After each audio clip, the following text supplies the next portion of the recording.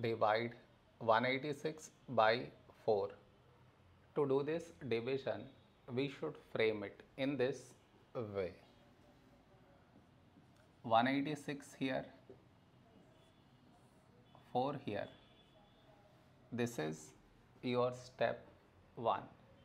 Next, here we have 1, here 4. 1 smaller than 4, so we should take two numbers, 18. A number close to 18 in 4 table is 4 4s 16. Now we should subtract, we get 2. After this, bring down the beside number, so 6 down, so 26.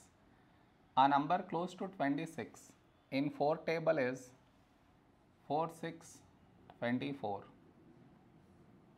Now we subtract, we get 2. After this, no more numbers to bring it down. So what we do is, we put dot, take 0, so 20.